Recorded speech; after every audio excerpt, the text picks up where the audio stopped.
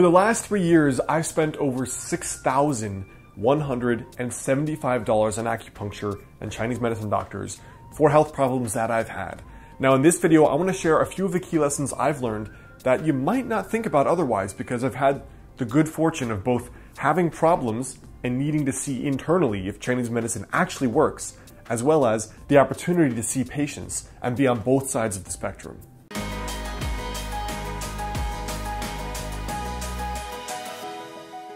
Hey, I'm Alex Heyne, current doctoral student in traditional or classical Chinese medicine. I'm also the author of the book Master the Day. Now, I want to share a little bit about my experience spending a lot of money on various different Chinese medical doctors, in other words, acupuncture and herbs, and I want to share what I've learned both being a patient, needing results, hard proof results, as well as being someone on the caretaker side who sees patients. The first lesson for me was that who you see matters more than anything else. The majority of Chinese medicine practitioners I saw, even when I was young, just like naturopathic doctors, I got no results from. Not only did I get no results, I didn't feel anything from the acupuncture. And there are a lot of people who see acupuncturists and they're like, oh, was it supposed to do anything? Because I didn't feel anything. And the reality is, yes, you should ideally feel something. Will you every time? I don't know. But a lot of the time, there are patients that come out so dizzy and woozy or dramatic pain relief in just one acupuncture appointment, like a 50% to 70% reduction, that it makes me wonder what the majority of practitioners are doing. And the reason why who you say matters more than anything else is that the standardization process of Chinese medicine in the US is not great.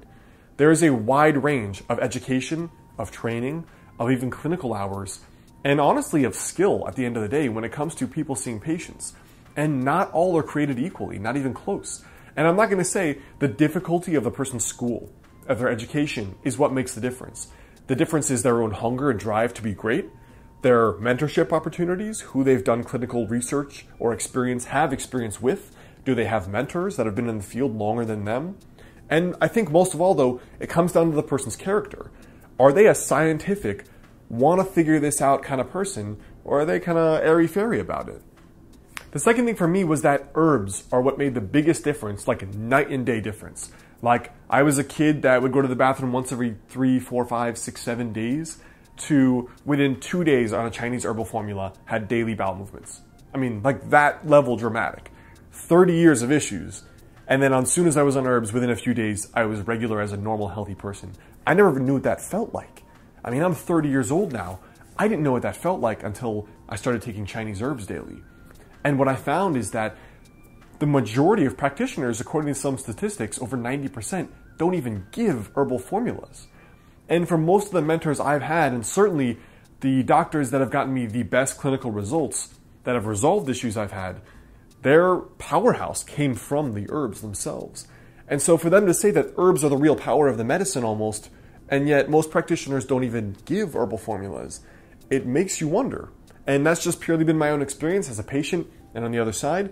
But certainly herbs have been the thing that has made the difference for me. And it kind of makes you wonder what's going on at some of these other practices. The third thing for me is something that anyone who's gone through a chronic illness for decades will know to be true. And that is that you are often going to be the most useful part or person or piece of advice in the healing process. Because first of all, you've lived in the body that does not feel well. And so you know where it's inclined towards or away from. You know what makes it feel better and what makes it feel worse, but often you may have intuitive feelings behind why you're having what you're dealing with. Whether it is overwork and stress, maybe it's an emotional problem you're dealing with someone else or a relationship, maybe it's some stress or anxiety you've had in your life, hating your job, something going on in your relationship or going on with your kids. But when you view yourself as the person that heals you, you begin to look for the ways that you can change.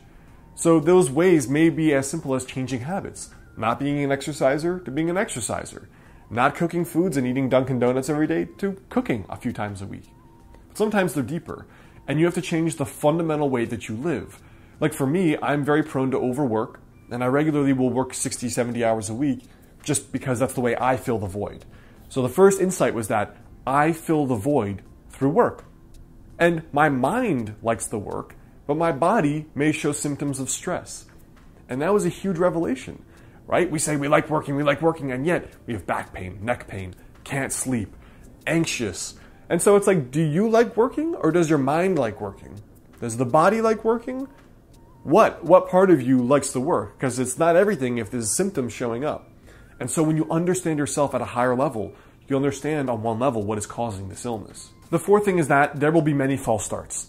I mean, I, just like many people, tried conventional medicine. I went to 5 doctors. So I thought, maybe conventional medicine doesn't work. Well, just as many people, I'm sure, say that about Chinese medicine or naturopathic medicine or homeopathy. The reality is that there are many false starts. And the way that I looked for the fact that I should continue with the Chinese medicine person was that I went through a personal referral from someone who got results, number one. I wanted to see if the practitioner actually could explain what was going on in my body. And this guy that I saw was the first one that ever was like, this is what I think is going on. This is why you have that and that and that symptom. This is what we're going to do. This is roughly how long it should take. Boom. Here's the formula. He was right. I got results. He gave me an explanation. Not any of the practitioners I ever saw could even explain what was going on in my body or why, and then gave me something that actually worked. And I was east or west. I saw 5 doctors, nutritionist, dietitian, GI specialist first, before I went to the alternative side. And so it makes you wonder, right? Not all people are created equal in this field. Flat out. Like, we don't need to beat around the bush. Some people really are not great, and others are exceptional. And so I think it's finding those gems, those needles in the haystack, is maybe a little bit harder than you think. And then the final revelation for me was that you will need to change the way you live internally, more so than externally. So I shared a little bit about how I'm very much like that type A, ambitious, go, high stress, high strung, responsible performer type person.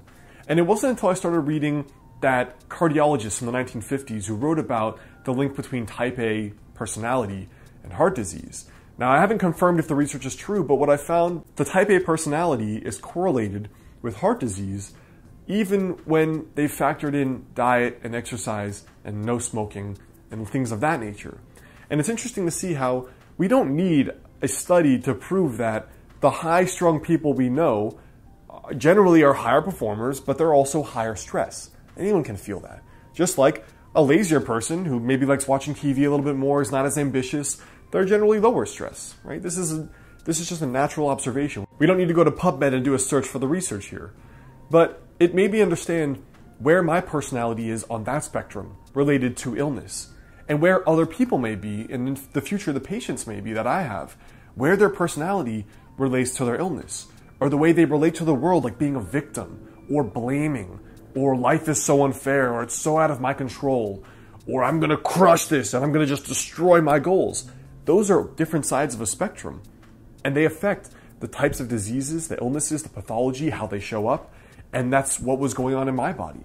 And when I understood my character, my worldview, my beliefs, how they affected, for me, pathologically my body, when there were symptoms showing up, that was a completely mind-opening experience, because I already ate right every day and worked out without fail, never missed a week in the gym in like 7 years. So for me to still have any symptoms was mind-blowing.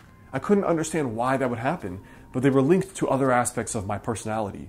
So for me, I had to tell myself, Alex, if you think that eating right and exercise will prevent all illness and disease, and that's the ultimate way to heal yourself, that's not true. That's wrong. I had to update my model in my mind of what I thought health and disease was. So I hope that helps. Those are a couple of insights I had spending a lot of money on acupuncture and Chinese medicine and being a patient. Now, that are insights I think may benefit you if you're going through a health struggle or if you are a patient of somebody else. Now, the best way to stay in touch with me here is to come download the free guide I put together on 5 daily rituals to add 10 years to your life with traditional or classical Chinese medicine. It's in the description there below, or here, alexheyne.com/free.